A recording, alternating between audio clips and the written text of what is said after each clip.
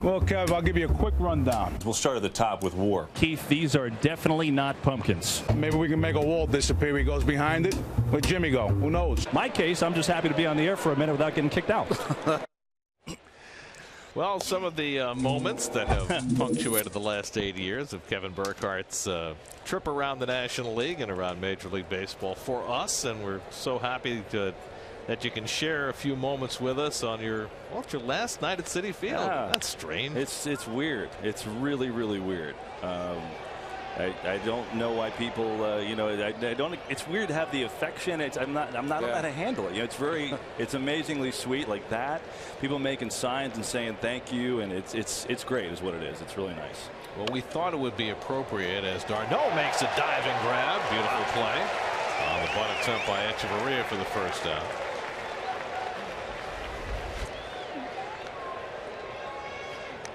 Well, great athleticism here by Travis d'Arnaud with the leap and the dive. I thought this was going to hit the fingers of Echeverria for a second. d'Arnaud mask off. That's a cover shot somewhere. So we thought, Kev, it would be appropriate to maybe take you down memory lane a little bit. And do you remember your first on-air moment back in 07 when you began? I do. This was it. This was because the Cardinals won the World Series, and I thought literally the entire offseason what to do for the first 6. I didn't want to screw it up. And so I did a hit on something about the World Series ring, I think. By the way, you haven't aged a day since then. Looked like it had bad hair back then, though. No, good hair. It was all right? You look a little cold. I agree, Kev. It's a last generation SNY coat, so you can tell that it's. No, it's still the first generation, Greg. They got the same darn coat.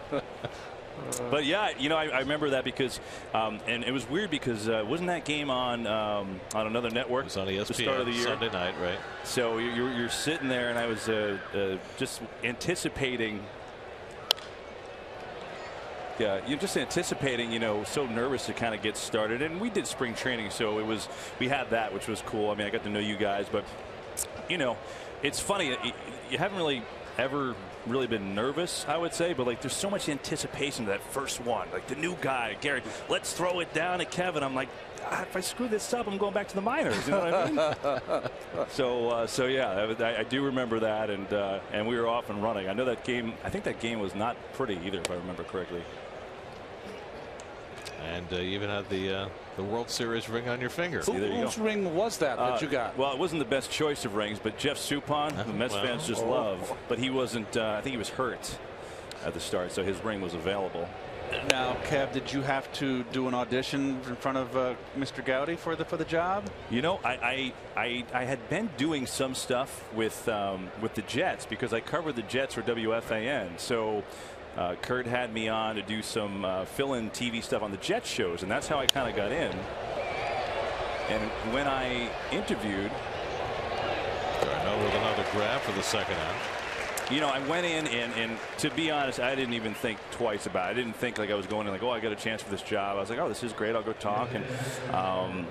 And we had a great conversation. Then I didn't think anything else of it.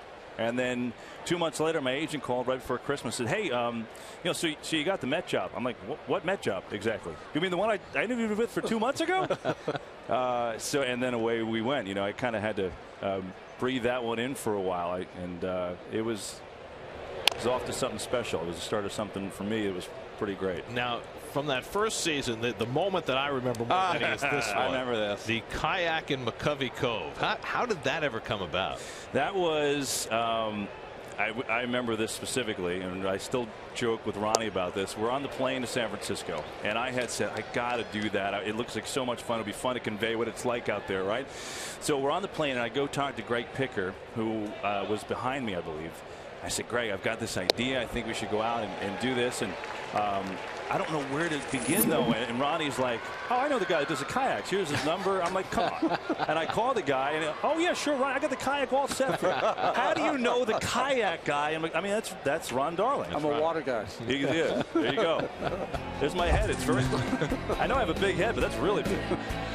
Much more.